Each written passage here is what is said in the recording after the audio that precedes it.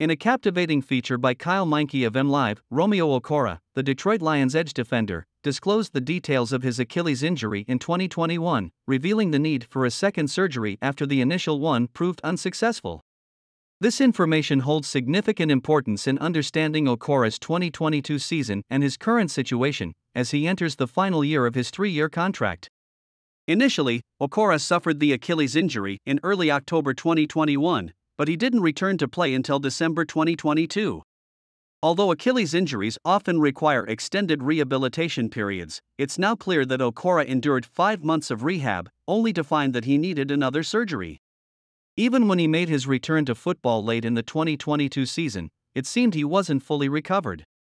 Despite managing 2 sacks in 5 games, all against the New York Jets, he only recorded 4 tackles in the other 4 games he played. This performance is understandable, considering that his latest surgery, performed in early 2022, was still fresh in his mind. In Meinke's exceptional piece, Okwara shared how art played a crucial role in helping him cope with what he described as the most frustrating thing that has ever happened to me. Having an outlet outside of football brought him joy and aided in his recovery.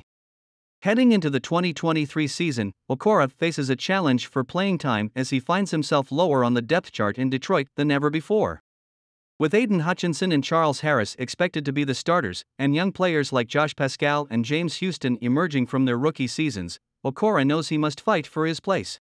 However, being an undrafted player, he's no stranger to overcoming challenges throughout his NFL career, and he's ready to take on this new obstacle with confidence in his health and a positive outlook.